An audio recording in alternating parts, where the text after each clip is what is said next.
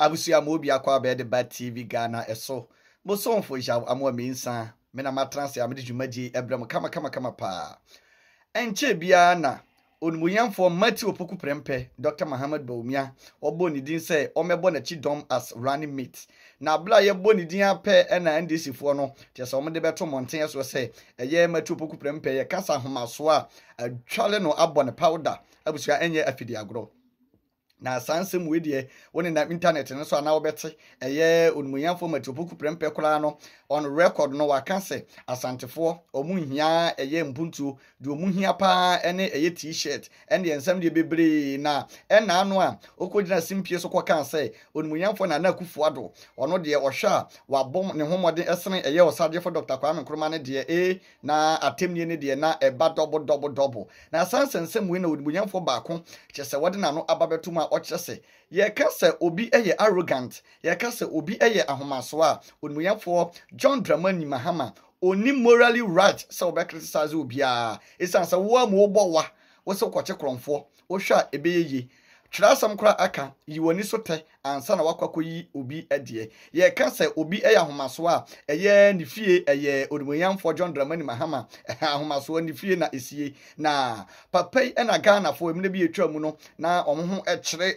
won mabru enya adwuma enye omukobisa na wase ena nam ne kra ya wi amana kadumpe chese ondwen eye Ghana fo kra ena okogina simpie so ekoka se obi eye ahomaso na Ghana ye ni short memory o ye ni short memory niema wa ye no osuma se niema wa ye ni bebrebe no ye beto ye bo ayi ni makoma busuya enye afedi agro ye nkone nkotie odumunyamfo no kwan a ofa so expose odumunyamfo John Dramani Mahama na yemra sisi ya issues of arrogant and then can you say John Dramani Mahama baby o ye ka say we want to draw the argument on arrogance and ke John Dramani Mahama dey and come maybe.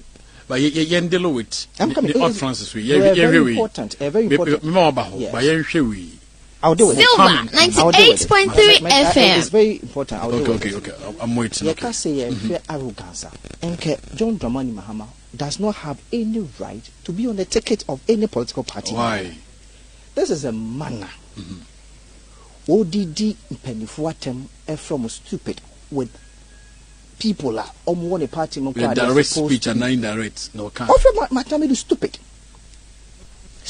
He used the word stupid. When? Oh, Google. They'll come. You Google will come.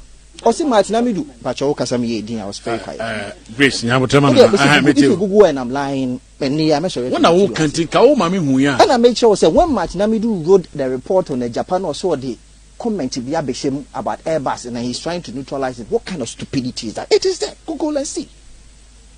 And all training say or Bob S. Gresham and people like Martin people were asking, saying that they were General Fabra. He called them silly. The comment is there. Silver 98.3 FM. Femino, adwuma for ye kan hu monten so aye se code because you said dey na kan code kwa na kan said no you dead good. What can be more insulting than this? To the teaming members of the Ghanaian employers. So, oh yeah, idea now per response from me. No, because say my old gentleman, the old yen and come. Just a matter dear crying and coming like coming pedria. A German said mean feature. Yet the NDC find it plausible to keep that candidate on their ticket. I bet I said, yeah, be arrogant. Then take you off your man. So you are cool with the utterances now? I'll deal with it. Are you cool with that? So, 10 minutes. Yeah. I'll deal with this. I'll come on. This is politics. And me no, yeah, petting can you catch so my can you catch us Ghana for a cassava do phone so? Then Kanato to feel way. Asanti Memra. Google and see. When we're complaining about our rules or catch us here the Silver 98.3 FM. What can be more insulting than this? The whole of the region, denigrating the whole region. But yet the NDC find it okay to keep them on their ticket. Abusia won NAPO Nissan Semia mu ena Odumuyam for honorable Achare what the ababeto monten eso say eye NAPO Nissan a oka say Odumuyam for Nana Akufo-Addo abon homo de esre eye osade for Dr. Kwame Nkrumah no ye pe obi odi kan ekan bia eye omampani dada chese wanyen ba bi ekoro JJ Rollins one na odi kan ekan bi ono kura de ogina simpie so ene apaso ekan say eye onimuyamfo osajefo Dr. Kwame Nkrumah ade a odi eja Ghana eye national anthem ene Ghana flag eno ko na odi eja ye sesika de bebo bra ne ade de ye condemn to grabu enso NDC for titru ene John Dramani Mahama say omko ogina simpie so kasa na omo akere omo adwene afa na poni nsensam a wode beto monten so a na o kire say onimuyamfo na akufo ado wa abo ne homode asren eye aban bi a waba no na aye ne ho say ana waye ne ho eye hypocrite waye ne ho say sabe ono de onka bi da wonye ho hwe onte bi kula eda enso eye John Dramani Mahama una udi kan ekan ye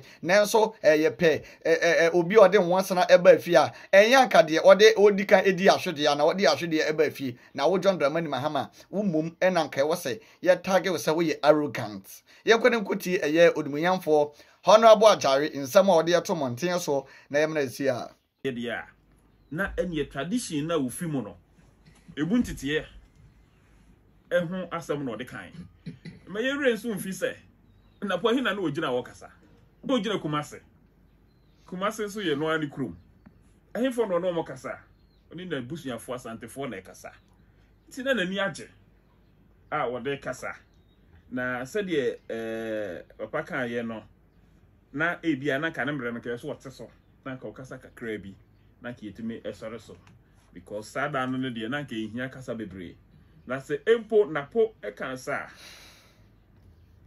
na mejituma NAPO enye the first person awaka bibisa ediafa ye Dr. Kwame Nkrumah ehun. It's also on record say ye heman penin awanya le baby ko Rollins onu su jina hanu mo kan say Kwame Nkrumah de ode ma oja Ghana flag and the national anthem. It's on record. Onu so kan enti no say yes sa ye kasa ni ye behwe ye kasa ye dia na me ka kire mpanifo a edi Ghana enim nyina say ye kasa enam say oye yen icon no ye icon for the whole Africa no yemfa respect emfa no na eye man na abusuansam a honorable Ajare wode yeto monten eso ekame aye say ekwakoye eye wo sere wonyonko a wotan no eho ebinu eno no esan say na pokura ansam a yeka na wo say wakodina simpie so ene apaso akan say eye asantefo omuhia mpuntuo na mum t-shirt na ena omuhia no wose sansam kura enye ne sa na in contest no ya yie from kura na eye covid time ye nyina NPP say covid time na mmara kura wo ho say wuntimi empie enko eye public eye site ni areas mo ba bi te say asori kura na ye nko bia ba mo ne ade any rallies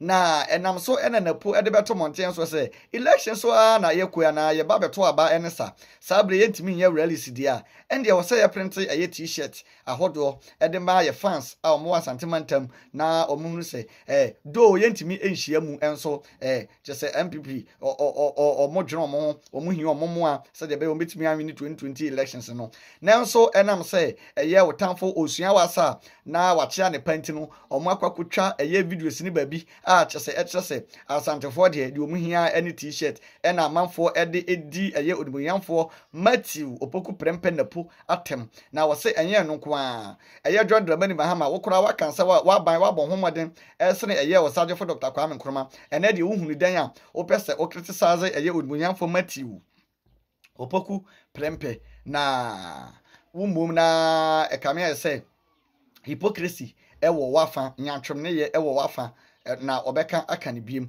say ye pese ye de eye odumuyamfo Dr. Kwame Nkrumah esi ho as an iconic figure and ye into other politics and political parties no for na omunja attacks no eye NAPO nkwan start ye nsemo a honorable Ajare wode yeto monten so eno no na ba bia da yekosom ya NPP ena ede di kan a wo hwe na na mesre yi pa so betabia kunchiri unsa subscribe aba beka bi so kono se de be ya news bia beto monten so no onso bia hwe na kama wo wia na wakonkita won kan kwenu akwakyere wadwene abla atem ne biara enka ho ena amde dwumadi ebesie mi a mede ho kyea me di amje so ena yaw amo aminsa makramo